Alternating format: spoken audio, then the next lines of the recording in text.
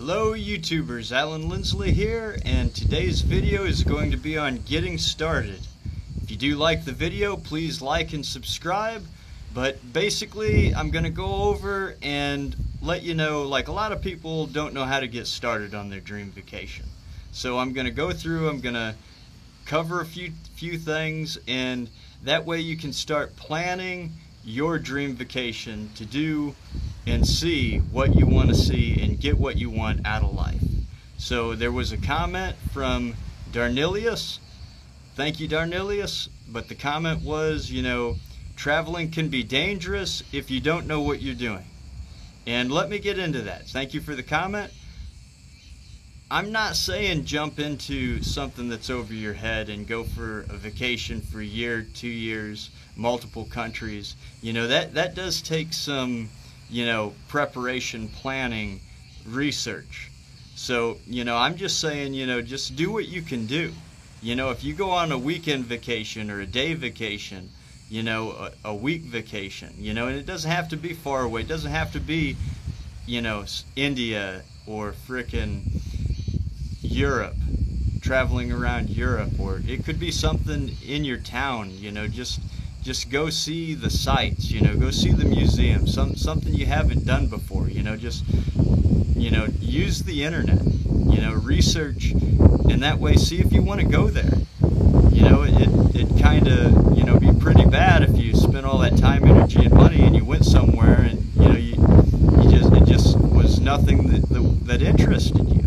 So do the research, figure out what your interests are, figure out what you want to do. Say, hey, I'd like to do that. Write it down and just plan it. It doesn't have to be overnight.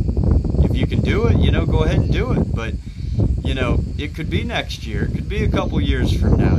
It might take that to get everything in order. So, what I want for you is to enjoy your life. Plan your vacation. Get out there. Experience the world. Experience new things because you deserve it. You work hard. You go through, the ups, the downs.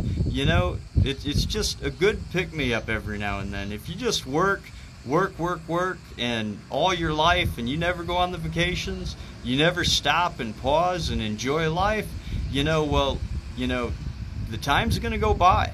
And at the end of the day, you're going to look back and, wow, I got trillions of dollars, but, I never stopped and enjoyed it. So just give yourself a breather every once in a while and go and do the things you want to do. And, the more hustle you put into it, the better it's going to be, because not being able to afford it is one big thing, but the more you learn, the value and work that you put into things, the more you're going to be able to do. So, just see what you can do. Take 2-3 years and bust your tail and put in the hard work and dedication and focus that you need to do. And then plan your dream vacation and work hard, play hard.